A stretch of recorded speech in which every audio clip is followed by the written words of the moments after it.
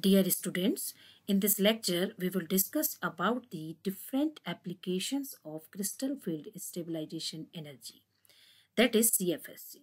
तो यहाँ पर हम CFSE के एप्लीकेशंस को डिस्कस करेंगे. इससे पहले हम पढ़ चुके हैं about the different calculations involved in the different geometries like octahedral, tetrahedral and square planar complexes. तो हम CFSE कैलकुलेट करना सीख चुके हैं कैसे जो CFSE है वो डिफरेंट ज्योमेट्रीज की कैलकुलेट हो सकती है. तो उसको अगर हम सीख चुके हैं then we will go for the applications of CFSE.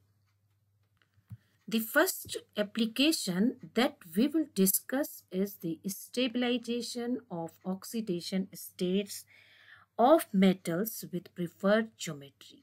तो अब हम देखेंगे कि जो oxidation states different metal stabilise करते हैं और उनकी ज्योमेट्री क्या प्रेफर होती है और कौन से लिगेंड के साथ कोई पर्टिकुलर ऑक्सीडेशन स्टेट जो है वो स्टेबलाइज होती है उसके बारे में हम डिस्कस करेंगे. यहाँ पर आप देख सकते हैं कोबाल्ट के 4 कॉम्प्लेक्स लिखे हुए हैं. पहला कॉम्प्लेक्स जो है वहाँ पर आप देख सकते हैं कि हमने लिखा हुआ है कि यहाँ पर ये क्या है, ये ऐसा कॉम्प्लेक्स है जिसमें कि H2O लिगेंड है और कोबाल्ट की ऑक्सीडेशन स्टेट क्या है +2. और इस कॉम्प्लेक्स को अगर आप देखेंगे तो यहाँ पर cobalt is forming complex with H2O but in +3 oxidation state. और इन दोनों कॉम्प्लेक्स को अगर हम देखेंगे तो यहाँ पर जो लिगेंड है H2O वो एक वीक लिगेंड है, तो उसके according they will form the high spin complex. Now the second example is the cobalt complex with NH3 ligand. दूसरा जो एग्जाम्पल है यहाँ पर आप देखेंगे कोबाल्ट का जो कॉम्प्लेक्स बन रहा है वो अमोनिया लिगेंड के साथ बन रहा है और अमोनिया एक स्ट्रॉन्ग लिगेंड है as compare to this H2O. और यहाँ पर भी आप देखेंगे कोबाल्ट की 2 ऑक्सीडेशन स्टेट्स हैं +2 एंड +3. अब हम यहाँ पर देखेंगे कि कोबाल्ट जो है वो अगर H2O के साथ कॉम्प्लेक्स बनाएगा तो कौन सी ऑक्सीडेशन स्टेट में it will stabilise the cobalt complex. So you will find a different oxidation state will oxidize aqua complex and different oxidation state will stabilize the amino complex on the basis of crystal field stabilization energy. तो यहाँ पर आप देखिए यहाँ पर जो CO2+ है उसका configuration है D7 but it is a high spin complex. तो configuration क्या हो जाएगा T2G5 Eg2. और यहाँ CO3+ का जो कन्फिग्रेशन है वो D6 है और वो क्या हो जाएगा T2G4 Eg2. तो अगर हम CFSE कैलकुलेट करें तो यहाँ पर CFSE जो आएगी D7 configuration high spin complex see that will be 8DQ और जो D6 की आएगी वो आएगी 4DQ. तो किसकी क्रिस्टल फील्ड स्टेबलाइजेशन एनर्जी ज़्यादा है D7 की, यानी कोबाल्ट अगर 2+ ऑक्सीडेशन स्टेट में एक्वा कॉम्प्लेक्स फॉर्म करे then it has high CFSE value और जहाँ पर भी CFSE वैल्यू हाई होगी that will be the stable complex. Okay, तो हम ये कह सकते हैं कि कोबाल्ट जो है अगर वाटर के साथ कॉम्प्लेक्स बना रहा है then it will stabilise eight in the 2 oxidation state. Now, if we compare the complexes of cobalt in 2 oxidation state and 3 oxidation state with NH3 type ligand, then it will form a strong field complex. Okay, यानी this is low spin complex. तो D7 को अगर हम देखें तो configuration क्या हो जाएगा T2G6 Eg1 और D6 का configuration क्या हो जाएगा T2G6 Eg0, so that the CFSE of CO2+ complex with NH3 it becomes -18DQ, while in case of D6 this becomes -24DQ. तो आप देख सकते हैं कि अगर CO2+ है तो NH3 के साथ तो इसकी CFSE कितनी आई 18DQ, जबकि CO3+ की जो है जो CFSE है वो कितनी आई -24DQ. तो किसकी CFSE ज़्यादा है, CFSE ज़्यादा है CO3+ की विद NH3 लिगेंड. तो आप ये कह सकते हैं कि CO जो कॉम्प्लेक्स बनाता है with NH3 in its +3 oxidation state, तो ये स्टेबल कॉम्प्लेक्स बनेगा बजाय +2 के. तो ये क्योंकि इसकी CFSE कितनी है अधिक है. और अगर CO H2 के साथ कॉम्प्लेक्स बनाता है then it will be better to form a complex in its +2 oxidation state. तो हम ये बता सकते हैं with the help of CFSE कि कोबाल्ट +2 में वीक लिगेंड के साथ कॉम्प्लेक्स को स्टेबलाइज करता है, क्योंकि इसकी यहाँ पर जो CFSE है वो क्या है, हायर है। जबकि कोबाल्ट जो है +3 ऑक्सीडेशन स्टेट में NH3 के साथ कॉम्प्लेक्स बना रहा है, that is a strong ligand, क्योंकि यहाँ पर इसकी जो CFSE है वो क्या है, अधिक है। मतलब CO3+ with the strong ligand it can form the complex, while CO with the weak ligand it forms the complexes in +2 oxidation state. Now, we will also predict about the geometry of different complexes on the basis of CFSE. तो अगर हम देखें, हम CFSE के basis पर complexes की geometry को भी प्रिडिक्ट कर सकते हैं। For example D0 D5 high spin अगर कॉम्प्लेक्स है, मतलब it is a weak field complex, और D10 कॉम्प्लेक्स, तो आप ये देखेंगे इन सब की CFSE क्या होती है, 0। For all the geometries the CFSE is 0, इसलिए इनकी कोई भी प्रिफर्ड ज्योमेट्री नहीं होगी। चाहे हम ऑक्टाहेड्रल कॉम्प्लेक्स की बात करें, आप कैलकुलेट करके देखिए, चाहे हम टेट्राहेड्रल कॉम्प्लेक्स की बात करें या हम स्क्वायर प्लेनर कॉम्प्लेक्स की बात करें, तो सभी केस में जो CFSE है वो क्या होती है, 0। तो अगर वो 0 होती है तो हम ये प्रिडिक्ट नहीं कर सकते हैं कि ये पर्टिकुलर कन्फिग्रेशन के जो कॉम्प्लेक्सेस हैं वो क्या ऑक्टाहेड्रल होंगे या वो टेट्राहेड्रल होंगे या वो स्क्वायर प्लेनर होंगे। वो किसी भी तरीके के कॉम्प्लेक्स का फॉर्मेशन कर सकते हैं, because CFSE of all geometries is 0। Now, the geometry of copper 2+ complex. So, if we'll see the geometry of copper 2+ complexes, then we will find the D9 configuration. D9 configuration के case में if we calculate the CFSE for each geometry, अगर हम CFSE calculate करें octahedral complex के लिए, तो D9 configuration की जो CFSE आएगी वो -6 DQ होगी। अगर हम इसके लिए कैलकुलेट करें CFSE, तो ये आएगी टेट्राहेड्रल कॉम्प्लेक्स के लिए -1.8 DQ, and for square planar complex it becomes -12.28 DQ। तो आप देख सकते हैं इन तीनों ज्योमेट्रीज में जो हाईएस्ट CFSE है वो किसकी है, स्क्वायर प्लेनर कॉम्प्लेक्स की। इसलिए copper 2 forms square planar complexes, इसलिए ये जो स्टेबल कॉम्प्लेक्स इसके होते हैं वो स्क्वायर प्लेनर कॉम्प्लेक्स होते हैं, क्योंकि on the basis of CFSE we can calculate, we can give an idea about the highest CFSE। तो CFSE जो हाईएस्ट है वो किसकी है, स्क्वायर प्लेनर कॉम्प्लेक्स की। सो copper 2+ complexes are generally square planar complexes। Now the second application is the ionic radii।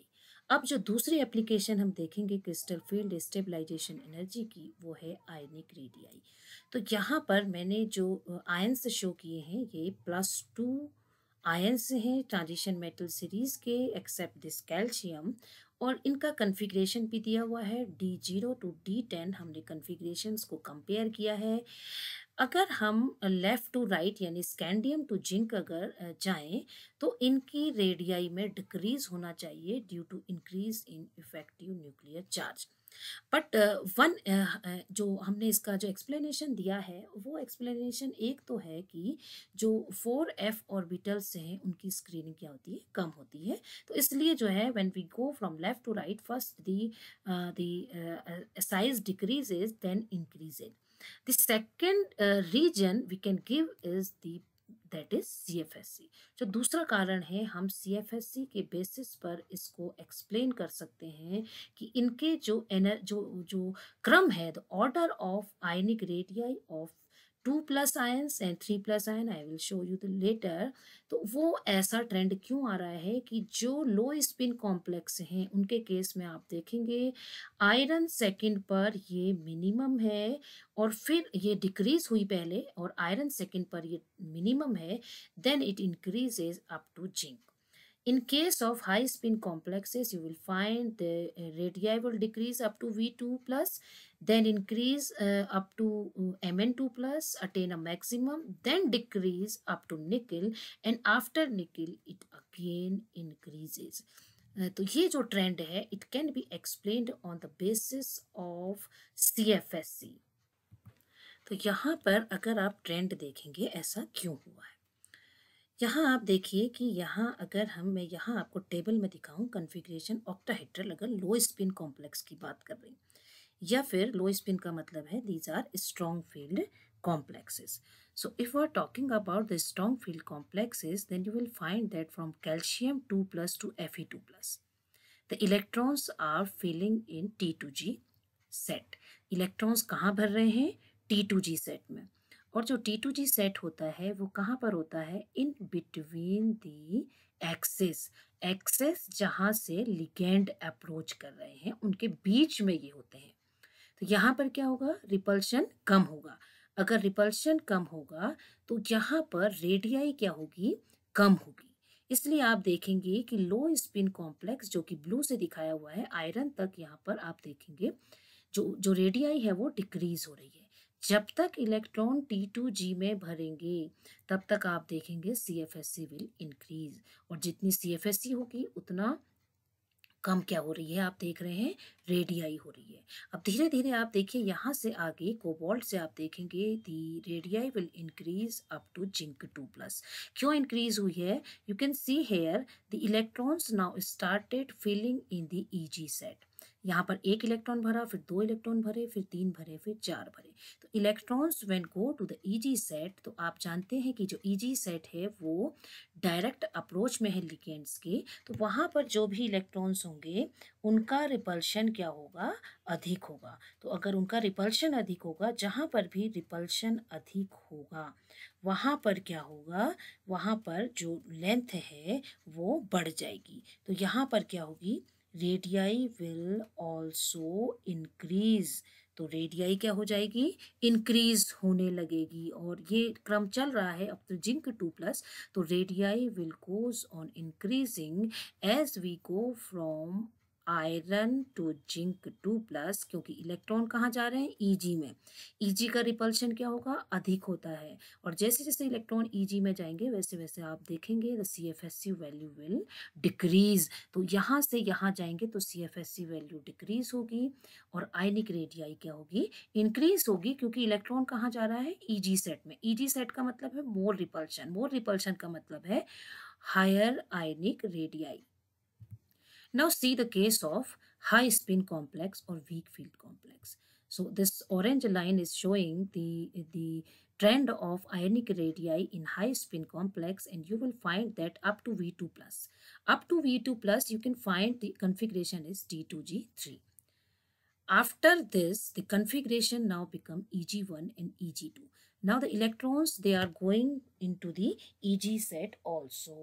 So as the EG's orbitals, they are pointed directly towards the ligands, they causes more repulsion and thus an increase in the ionic radii will takes place. Okay, तो क्या होगा कि EG orbital जो है वो ligands के direct approach में रहते हैं, इसलिए इनका रिपल्शन अधिक होता है यहाँ जो इलेक्ट्रॉन होंगे, इसलिए ये आयनिक रेडियाई को क्या करेंगे? इंक्रीज कर देंगे। तो आप ये देख रहे हैं कि जो Cr2 प्लस है और Mn2 प्लस, इनकी जो रेडियाई है वो बढ़ गई। Again you will find the decrease in the ionic radii. अब आप देखेंगे जो आयनिक रेडियाई है वो कम होने लग गई। देखिए ये Fe2 plus, then CO2 plus and then Ni2 plus.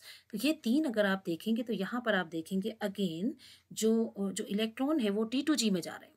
अब फिर से रिपीटिशन है, EG में नहीं जा रहे हैं, T2G में जा रहे हैं। So again the CFSE will increase, and with the increase in CFSE the ionic radii will decrease. आप देख रहे हैं आयनिक रेडियाई डिक्रीज हो रही है। क्यों? क्योंकि रिपल्शन नहीं हो रहा है, अब इलेक्ट्रॉन्स T2G में जा रहे हैं। After this, you will find the electrons again they are going to the EG set. D9 यानी कॉपर में आप देखेंगे इलेक्ट्रॉन्स अगेन कहाँ जा रहे हैं? EG में।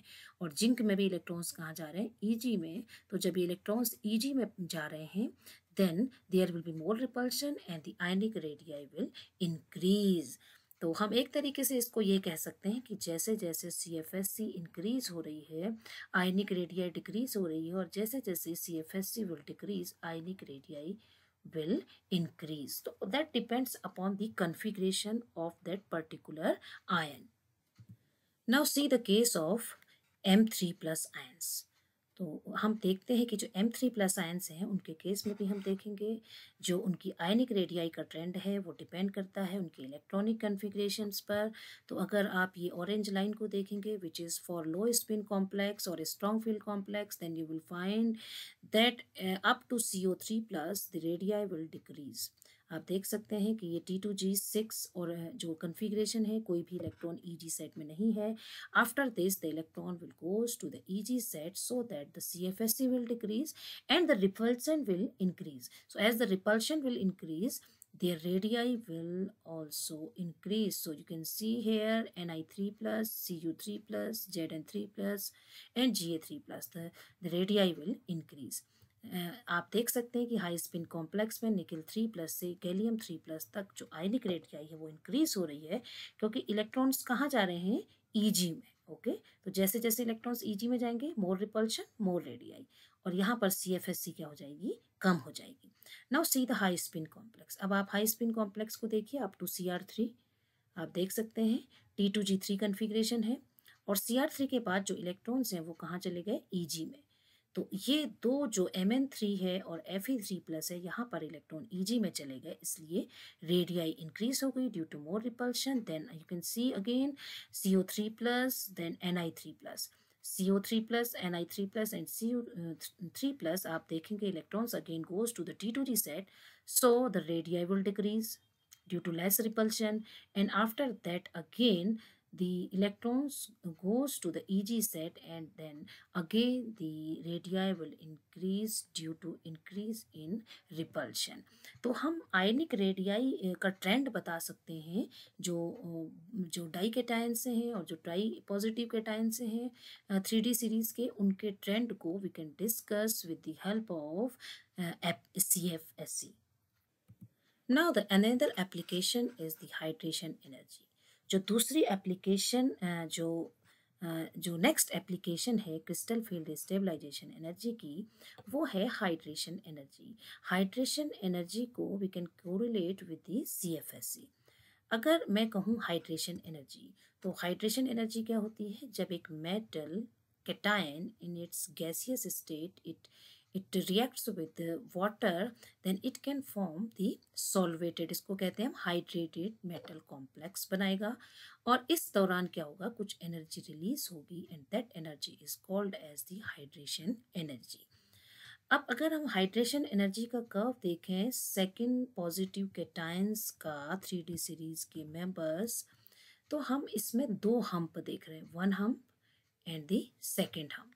ये हम्प कब आएगा, जब कहीं पर जो हाइड्रेशन एनर्जी है वो क्या होगी, कम होगी, ओके, या वो जीरो होगी हम कह सकते हैं। तो वहाँ पर वो हम्प जो है वो उसकी वजह से दो हम्प आएंगे यहाँ पर। जनरली जो हाइड्रेशन एनर्जी की जो वैल्यूज हमें यहाँ पर मिलती हैं वो लगभग CFSE से मैच करती हुई होती हैं। वैसे जो अगर if we see the hydration energy of a metal cation, तो वो कैसे इंक्रीज होती है, that depends upon the two factors पर अफेक्ट वो करती है, और वो दो फैक्टर्स हैं, एक है effective nuclear charge and another is the ionic radii. तो जैसे जैसे इफेक्टिव न्यूक्लियर चार्ज इंक्रीज होता है वैसे वैसे जो हाइड्रेशन एनर्जी है वो इंक्रीज होती है। क्यों, क्योंकि साइज डिक्रीज होता है। तो जैसे जैसे साइज डिक्रीज होता है वैसे वैसे हाइड्रेशन एनर्जी क्या होती है, इंक्रीज होती है। तो अगर हम इसको हाइपोथेटिकल वैल्यू माने, जो हमारी जो ऑरेंज कलर की लाइन जो है वो एक सीधी लाइन आनी चाहिए। अगर कैल्शियम आयन से जिंक आयन तक जो आयनिक साइज है वो अगर डिक्रीज होता है, then hydration energy should increase in this way, इस तरीके से इंक्रीज होनी चाहिए। लेकिन हाइड्रेशन एनर्जी इस तरीके से इंक्रीज नहीं होती है, और ये डिपेंड करती है, ये जो ट्रेंड दिखाती है वो दिखाती है एज पर दी CFSE वैल्यूज। अब अगर हम देखें जो मेटल आयन जो कॉम्प्लेक्स बनाता है वाटर के साथ, हमने देखा क्योंकि water is a week ligand so it will form the high spin complex. इसे कैसे कॉम्प्लेक्स फॉर्म करता है, high spin.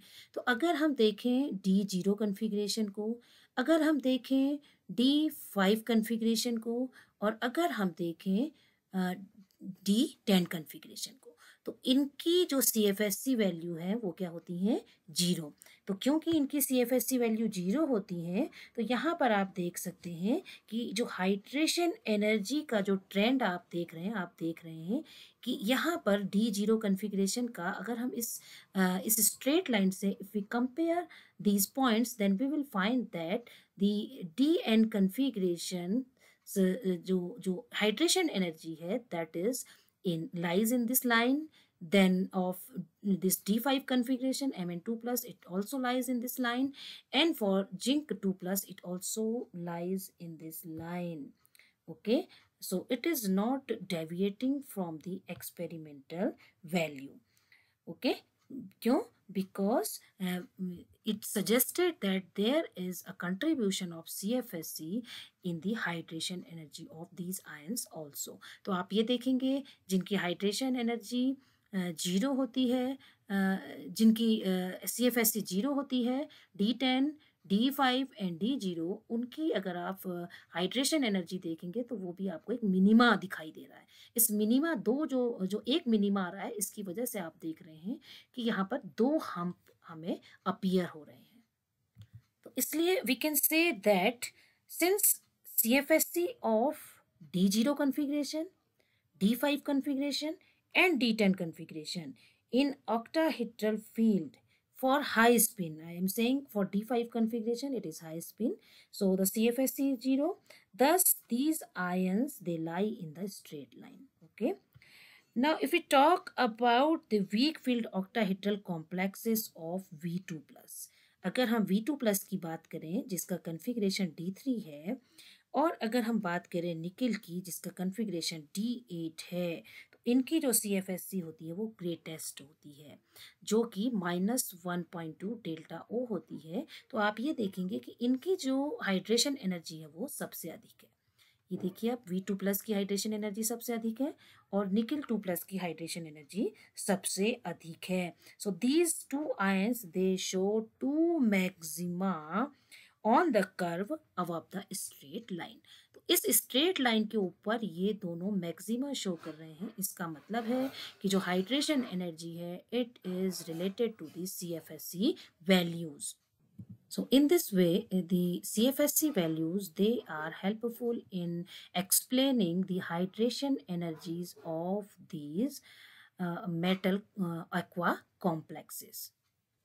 Now the next application of CFSE is the determination of structure of spinels.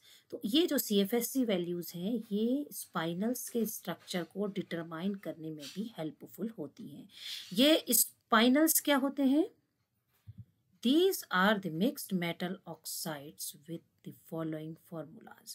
ये जो स्पाइनल्स हैं ये मिक्स्ड मेटल ऑक्साइड होते हैं, जहाँ पर आप देखेंगे कि डिफरेंट टाइप की ऑक्सीडेशन स्टेट में मेटल कैटायंस मिलेंगे और इनके फॉर्मूला ये हो सकते हैं, फॉर एग्जांपल AB2O4 और हम कह सकते हैं BAP4। तो यहाँ ये 2 तरीके के स्पाइनल्स हो सकते हैं, जहाँ पर आप देख रहे हैं कि ए क्या है? ए है ग्रुप 2 मेटल, या तो ए जो है वो ग्रुप 2 का मेटल हो सकता है जिसकी वैलेंसी कितनी होती है +2, या फिर एक ये ट्रांजिशन मेटल हो सकता है जिसकी ऑक्सीडेशन स्टेट क्या हो +2। बी क्या है? बी 13 ग्रुप का मेटल है, या तो ये 13th ग्रुप का मेटल है जिसकी वैलेंसी कितनी होगी +3 आप देख रहे हैं, या फिर ये क्या हो सकता है? It may be transition metal with +3 valency. तो जो बी होगा उसकी वैलेंसी होगी 3 और जो ए होगा उसकी वैलेंसी होगी 2। अगर हम इन ऑक्साइड्स, यहाँ पर देखिए आप ऑक्साइड आयन है, तो ये जो ऑक्साइड आयन होते हैं they are packed in the form of cubic closed packing और फेस सेंटर्ड क्यूबिक लैटिस। तो ये जो ऑक्साइड आयन है ये क्या बनाते हैं? ये क्लोज पैक्ड या तो CCP बनाते हैं या FCC बनाते हैं, और जब ये जो पैकिंग होगी उसकी वजह से दे फॉर्म सम वॉइड्स जिनको हम कहते हैं होल्स। तो अगर हम देखें 1 यूनिट सेल ऑफ AB2O4, ये अगर हम फॉर्मूला देखें तो दोनों का ही फॉर्मूला AB2O4 है, बट इसको लिखने का तरीका अलग अलग है। तो ये जो AB2O4 की एक यूनिट होती है उसमें 4 ऑक्टाहेड्रल होते हैं और 8 टेट्राहेड्रल होल्स होते हैं। सो जो ऑक्टाहेड्रल होल्स या वॉइड्स हैं they are half then that of the tetrahedral holes. तो अगर आपको इतना समझ में आ गया है, पहले हम स्पाइनल को समझें। स्पाइनल्स आर द मिक्स्ड ऑक्साइड्स, जहाँ पर आप देखेंगे दो तरीके के कैटायंस हैं, एक की ऑक्सीडेशन स्टेट और valency we can say here it is 2+ and others is +3। एक नंबर एक। दूसरा आप देखेंगे जो इसमें ऑक्साइड्स हैं, they are packed through CCP and FCC। तीसरा हम देखेंगे जो इस स्पाइनल की जो यूनिट सेल होती है उसमें 4 ऑक्टाहेड्रल वॉइड्स होती हैं और 8 जो है वो क्या होते हैं, टेट्राहेड्रल होल्स होते हैं। अब जो स्पाइनल है they are of 2 types. Spinal कितने तरीके के होते हैं, 2 तरीके के। एक होते हैं नॉर्मल स्पाइनल और दूसरे होते हैं इनवर्स स्पाइनल। और जो नॉर्मल स्पाइनल होते हैं वहाँ पर आप देखेंगे जो A2+ आयंस हैं दे occupy 1/8 of the tetrahedral holes, और जो B3+ आयंस होते हैं दे occupy half of the octahedral holes. तो आपको ये ध्यान रखना है जो B3+ हैं दे occupy the octahedral holes in case of normal spinal. Okay, और अगर इनवर्स स्पाइनल है तो वहाँ पर आप देखेंगे जो A2+ हैं दे ऑक्यूपाई द ऑक्टाहेड्रल होल्स। तो आपको ये ध्यान रखना है कि जो A2+ है वो ऑक्टाहेड्रल होल्स में अगर हैं तो वो इनवर्स स्पाइनल है। अगर B3+ ऑक्टाहेड्रल होल्स को ऑक्यूपाई कर रहे हैं तो वो कैसे हैं, नॉर्मल स्पाइनल्स हैं। तो अगर हम CFSE कैलकुलेट कर सकें तो हम ये मान सकते हैं कि जो B है, जो जो ऑक्साइड्स हैं उनको हम मान सकते हैं they are forming the octahedral complex and tetrahedral complex, and on the basis of CFSE we can suggest about the type of spinal. कैसा स्पाइनल होगा ये हम सजेस्ट कर सकते हैं। जो नॉर्मल स्पाइनल है उसके एग्जांपल्स आपको दिए हुए हैं। For example MgAl2O4, NiCr2O4, Mn3O4, CO3CO4। और जो इन्वर्स स्पाइनल है उनके एग्जांपल आप देखिए CrFe2O4, MgFe2O4, NiAl2O4, NiF2O4, Fe3O4, and there are many other examples also. I have taken some of the examples. So now we will see how we can suggest the type of spinal. कैसे हम suggest करेंगे कि ये spinal किस type का है। तो एक एग्जांपल हमने लिया है Mn3O4। अगर हम Mn3O4 को देखें तो इसमें 2 तरीके के Mn हैं, एक है Mn2+ और दूसरा है Mn3+। तो अगर ये Mn3+ है, Mn2+ है, तो हम ये मान के चलते हैं कि अगर ये Mn2+ एक ऑक्टाहेड्रल कॉम्प्लेक्स बना रहा है, यानी ऑक्टाहेड्रल वॉइड्स क्रिएट कर रहा है, और जो Mn3+ है वो ऑक्टाहेड्रल वॉइड्स क्रिएट कर रहा है। हम इनको दोनों तरीके से लेते हुए चलते हैं कि Mn2+ और Mn3+ दोनों ही अगर ऑक्टाहेड्रल वॉइड बना रहे हो, और Mn2+ और Mn3+ दोनों ही अगर टेट्राहेड्रल वॉइड बना रहे हो, then what will be the scenario of CFSE। Okay, अगर हम ऑक्साइड को देखें तो ये एक वीक लिगेंड है, so it will form high spin octahedral complex. तो ये कैसा कॉम्प्लेक्स बनाएगा, हाई स्पिन ऑक्टाहेड्रल कॉम्प्लेक्स। तो अगर हम माने कि Mn2+, क्योंकि ये हाई स्पिन कॉम्प्लेक्स बना रहा है, D5 कन्फिग्रेशन है, तो हाई स्पिन कॉम्प्लेक्स की CFSE कितनी होगी, 0 होगी। कन्फिग्रेशन क्या होगा, T2G3 EG2। अगर ये Mn3+ है, अगर ये ऑक्टाहेड्रल वॉइड्स में है, तो हम ये कह सकते हैं कि इसका जो कन्फिग्रेशन है वो D4 है, और यहाँ पर कन्फिग्रेशन क्या हो जाएगा, T2G3 EG1, so that it's CFSE will become -0.6 delta O। अब अगर हम टेट्राहेड्रल कॉम्प्लेक्स सोचें कि ये टेट्राहेड्रल वॉइड्स में है, मतलब टेट्राहेड्रली ये सराउंडेड है बाय द ऑक्साइड आयंस, तो अगर Mn2+ है तो उसका जो CFSE होगा वो 0 होगा, क्योंकि ये कन्फिग्रेशन क्या है, हाफ फिल्ड कन्फिग्रेशन है, E2T2 3। Now in case of Mn3+ the configuration is D4। तो आप यहाँ पर देखेंगे जो CFSE है वो -0.18 डेल्टा O होगी। अब आप ये देखिए कि ऑक्टाहेड्रल, अगर हम Mn3+ को देखें तो Mn3+ को अगर आप देखिए तो ये यहाँ पर ऑक्टाहेड्रल में जो इसकी जो CFSE है वो कितनी है, -0.6 डेल्टा O, और अगर हम टेट्राहेड्रल में देखें तो ये कितनी है, -0.18 डेल्टा O। तो किसकी ज़्यादा है, Mn3+ अगर ऑक्टाहेड्रल वॉइड्स में होगा तो। और जब Mn3+ और M3+ cations they are in octahedral voids, then हम कह सकते हैं कि ये एक नॉर्मल स्पाइनल है। Now see the other example. अब दूसरा एग्जाम्पल अगर हम देखें Fe3O4, Fe3O4 में Fe में बी प्लस टू और Fe में बी प्लस थ्री। तो अगर हम Fe2 और Fe3 को ऑक्टाहेड्रल वॉइड्स में माने तो हम उसकी CFSE कैलकुलेट कर सकते हैं, और अगर हम उसको टेट्राहेड्रल वॉइड में माने तो हम उसकी CFSE कैलकुलेट कर सकते हैं। And here we have calculated for Fe2 plus, क्योंकि ये हाई स्पिन कॉम्प्लेक्स बनाएगा again due to oxide, then you will find the octahedral Fe2 plus will give the CFSE value of -0.4 delta O. Okay, और अगर हम tetrahedral की देखें तो ये कितनी है, -0.27 डेल्टा ओ।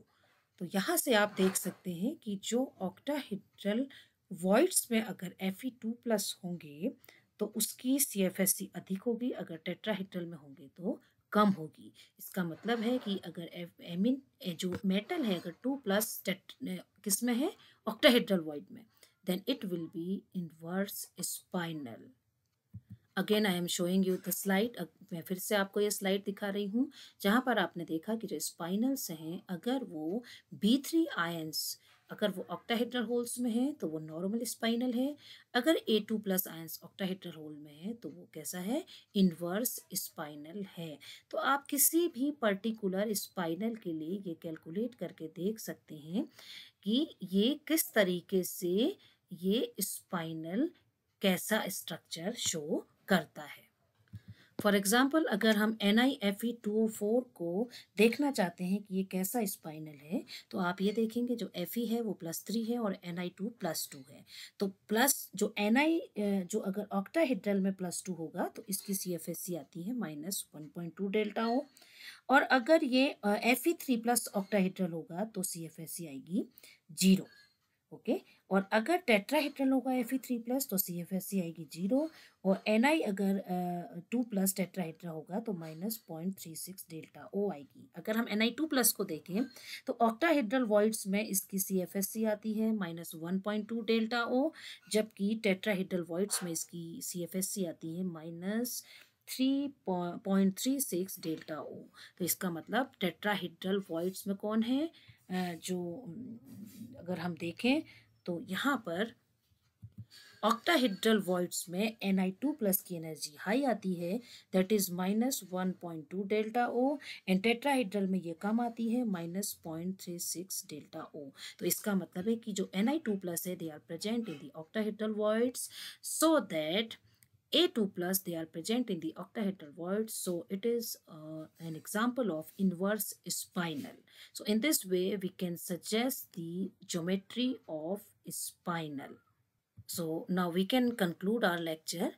इस लेक्चर में हमने पढ़ा एप्लीकेशंस ऑफ CFSE, और इसके डिफरेंट एप्लीकेशंस में पहली जो एप्लीकेशन पढ़ी हमने वो पढ़ी stabilization of oxidation states of metals with the preferred geometry. कौन सी ज्योमेट्री प्रिफर्ड होगी, कौन सी oxidation state with which kind of ligands it will be stable. Then हमने पढ़ा कि जो आयनिक रेडियाई है उसका trend that depends upon the CFSE। फिर हमने पढ़ा about the hydration energy, how it can be correlated with CFSE, and then हमने पढ़ा कि how the geometry of the स्पाइनल्स can be decided with the help of the CFSE values. So thank you very much.